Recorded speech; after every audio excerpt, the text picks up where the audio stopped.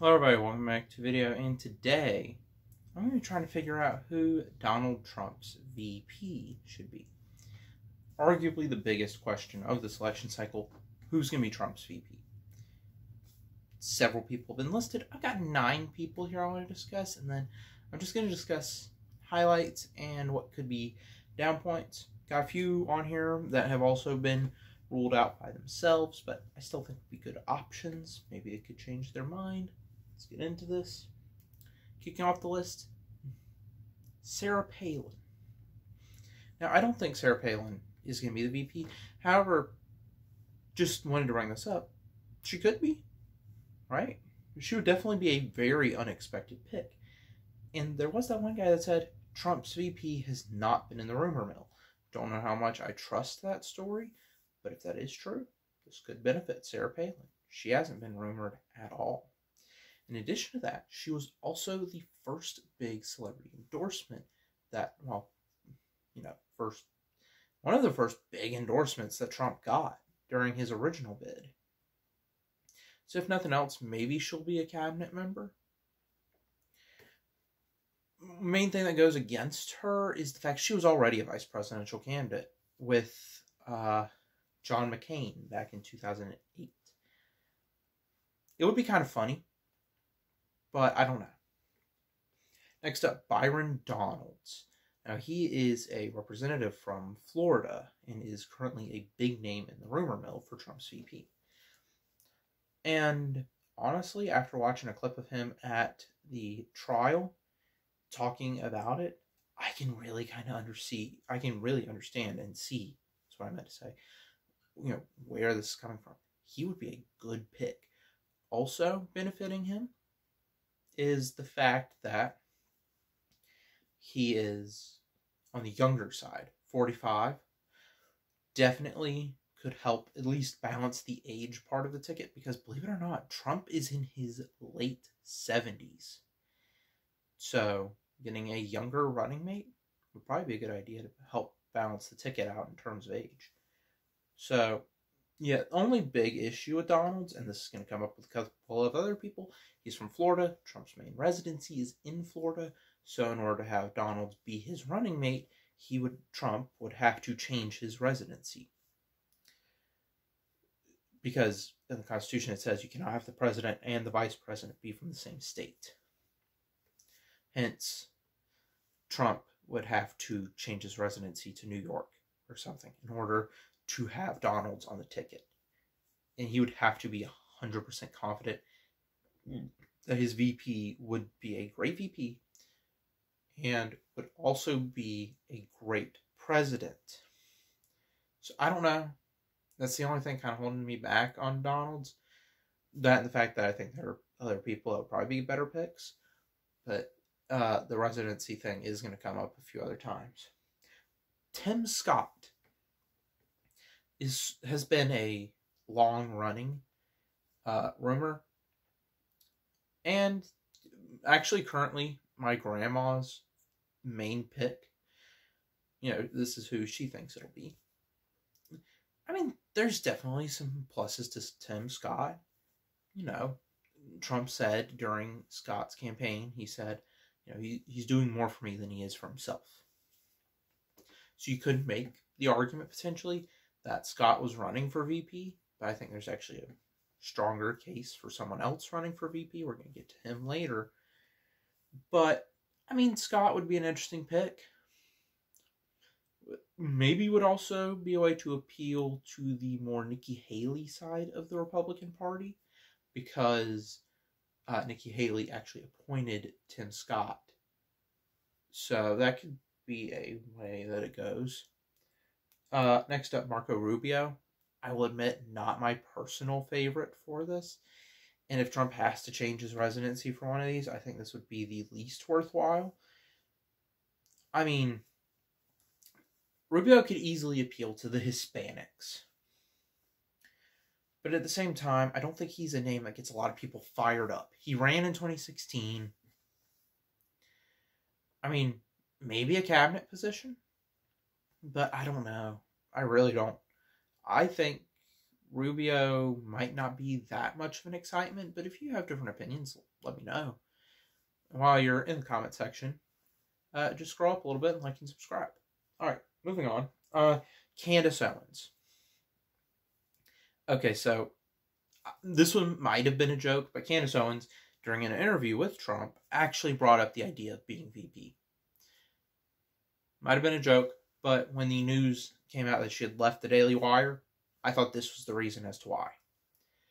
I thought, she's leaving the Daily Wire to run as Trump's VP. And then she basically said, no to that. She ruled herself out. However, I do think that she would be a great pick for Trump's VP, or maybe even a good runner-up for press secretary. We're going to get to who I think should be press secretary in a minute, but Owens would definitely be a good VP for Trump, but she already ruled herself out, so let's move on. Next up, Tucker Carlson. Okay, I will admit, this is one of those ones I heard that there was a strong wanting for Tucker Carlson to be VP, and I was like, really? I will admit, this confused me a little bit. You know, I've seen several interview clips, but one clip in particular told me, at least if Tucker was the VP, the debates against Kamala Harris would be really good. And that would be when he got Mike Pence to say, it's not my concern. Go find that clip. That is the clip that at least told me the debates would be good with Tucker Carlson. But I don't know what he could really add to the ticket. There's still a strong demand, but I think the demand for him to VP definitely shrunk after the Putin interview. I mean, I wouldn't mind Tucker as VP, but I don't know if it's the smartest move. But he is also the favorite of Melania Trump and Donald Trump Jr., so that kind of helps out his case. Dr. Ben Carson. Okay, this will be a great pick. You know, I've said to a few members of my family, you know, he's in the running. And people in my family, really my parents mainly, have said he would be a great VP. You know, whereas Trump's more energetic, Dr. Carson is a little bit more on the calm side, which could help balance out the ticket. My only hang-up with Carson being the VP, I think he would be a very good VP pick, is age. I think a lot of people are not liking the fact that the main candidates for both parties are, you know, as old as they are. Trump is 77, about to be 78. Biden is 81. Even if you want to look to third-party candidates, RFK Jr. is 70. So, I mean, I don't know how good it would be. Plus, you know, Carson's around the same age as Trump. Only a couple of years difference between the two of them. He would be a great pick for VP, but would age become a big concern? I think that's the only thing that would be a measure preventing this ticket from happening. And this would be a very good ticket, in my opinion. But is age something that Trump is thinking about? Okay, next up, Ron DeSantis. This would be the perfect ticket. Trump and DeSantis were the front runners. Trump was always the front runner. DeSantis was always second. There were actually polls early on that showed DeSantis as the winner of this election cycle before the indictments happened. So, a Trump-DeSantis ticket would be an easy winner. And if there was anyone that Trump would change his residency so that they could run with him, it would be DeSantis. This would be a strong ticket. DeSantis would easily appeal to the Hispanic crowd, right? Because he's Hispanic, right? So that's something that he would have. And in addition to that, he is one of the most liked governors of Florida. Well, he's the governor of Florida. You know, I think he might be one of the most liked in the state's history And then, I think he's one of the most liked in general across the country. So, what's the holdup? He ruled himself out. Yeah, he said he isn't going to be the VP. So that kind of stinks, because this, honestly, in my opinion, would be the perfect ticket. But DeSantis ruled himself out. So, I mean, hey, keep going in Florida, but maybe 2028. Okay, final one, Vivek Ramaswamy. I mean, come on. Yeah. He's the favorite to be VP. It was looking like for a while he was off the list, and then back in May, he popped back up on the list. He's back in the rumor mill. He's a very strong candidate. He essentially came out of nowhere during his campaign, wound up getting 8% in the Iowa caucus, which isn't great, but actually placed him at 4th place during that competition when Trump won most of Iowa. Plus, Vivek could also appeal to the younger crowd. Trump's already doing good with younger voters, but going for a younger VP would be a really interesting call. Plus, I believe this would make Vivek the youngest VP. Correct me if I'm wrong, on a ticket. I believe he would be. He's in his 30s. So that would be kind of crazy. But in addition to that, during his campaign, he got a lot of online creators and celebrity endorsements. So, those people see that the guy they endorsed, right, is the VP for Donald Trump. They're like, yeah, I endorsed this guy. Go vote for this ticket. So I could legitimately see this happening. Plus, there's also that clip of Trump saying he'd be open to Ramaswamy as his running mate, which was really early on. Combine that with speculation that Ramaswamy was running to be Trump's running mate.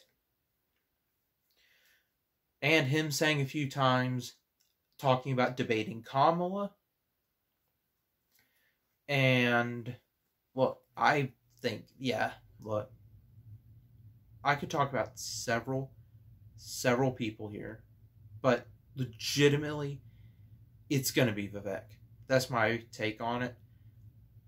There's aspects I could go towards everyone, but that could help Trump fully appeal to the youth. He could help gravitate the youth vote to Trump. In addition to that, he also has the backing of social media stars. People like the Pauls. The Paul brothers, don't really know much about them. I saw one funny clip, which was one of them after they had knocked someone out in a boxing match, telling Vivek that he punched him because he voted Biden. It's a funny clip. Apparently those guys have loads of subscribers, so they, them endorsing Ramaswamy for, during his Republican presidential bid, but, hearing he's the vice presidential pick could make them say, hey, go vote for them. In addition, I think he's the best pick. And constantly, when people are asked, who do they want to be VP? Ramaswamy. He wins almost every poll. He is the number one answer among most people. He would be the best vice president for Donald Trump. And, I think he's going to be the next vice president. But, anyway, we will be finding out soon. Because the convention is actually next month. As of the time of recording this, we're a little over a month away. So, I mean, I'll probably make a video on who the VP actually is. So, main guess, Ramaswamy. Second place, I'd say it's probably Carson, and then Tucker Carlson. Those are the three that I'm guessing for VP. But mainly Ramaswamy. If I were to give odds, say there's a 75% chance of Ramaswamy. I'd be willing to say like a 20% chance it's Dr. Ben Carson, and maybe like a 5% chance that's Tucker Carlson. But there you have it. That's it for this video. Like and subscribe, and I will see you in the next one. Bye.